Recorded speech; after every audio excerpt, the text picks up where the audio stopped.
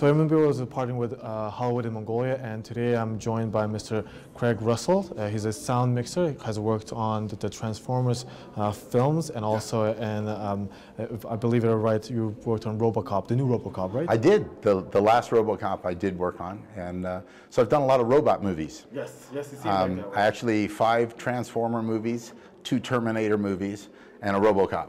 So Terminator Genesis, right? that is correct. Yes. Yeah, with John Chu. Who directed that? Oh, I just blanked. That was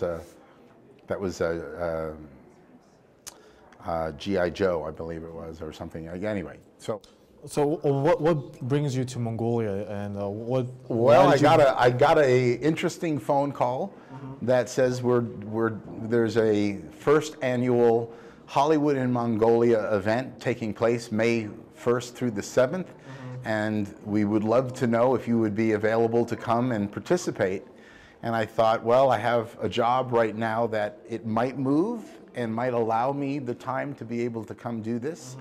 And so I checked with that director, and so it moved later. So I was open, and I thought, well, I could sit home, or I could come to a beautiful country and meet some new people, and talk to, share experiences with making movies and being a part of an industry that I've adored my whole life. And so here we are, and today was day 1, and the opening ceremonies was phenomenal, really beautiful. I enjoyed all of the music and the dance and costumes, and everything was really cool. And so far, everyone from Dulana and has been, Bella has been amazing to get us all here, very kind, and so we're excited. We're excited to be here and try to, inspire young filmmakers to get a little insight to what we've been doing throughout our careers. So prior to coming to Mongolia, what kind of things that you maybe knew about Mongolia, and maybe coming here maybe shifted your perception of Mongolia? I didn't know much. I'm going to be very honest. I'm not a historian per se, and so but then I started to look and investigate and thought, culturally speaking, I thought this could be really a fascinating opportunity to learn more, about an amazing country that has such deep, heritage, and artistically, you say, I've seen images that I found to be very interesting and cool looking. That you go, movies are images and sound and performance, and so in a lot of the photos I was looking at, I sensed culturally a strength as far as performance, sharing, kind of who we are through the arts, through dance, through music, yeah. So, and I'm not privy to films made here, so I don't know your big stars, and I don't, Maybe I think you've met all of them here. Yeah, I've met a few, and so it's exciting. This is a great opportunity, and I'm thankful for that. So speaking of, you worked on huge blockbuster films, yes. and like people, you probably know about Genghis Khan, right? Correct. Yes, Absolutely. And why do you think, in your opinion, that Hollywood has not touched on Genghis Khan and try to make that into a huge blockbuster? Well, funny that you say that, because I think it's time.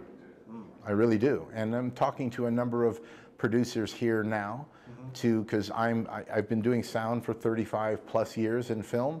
I'm also producing now as well. So, and I have a great team of people, because I know a lot of people working in Hollywood for 35 years. I hope so. So a lot of people, and so now it's like, well, let's tell a great story, and have it be really passionate and true and authentic, so the world can see this incredible, arc of what this country's gone through as a people, and what you're most proud of, and so So I think we're having dialogue about that now to say, how can we work together? How can we, merge Hollywood and the talent of those that have been making movies a long time, and not to make a Hollywood movie per se, but to try to infuse, the abilities that we have as filmmakers to.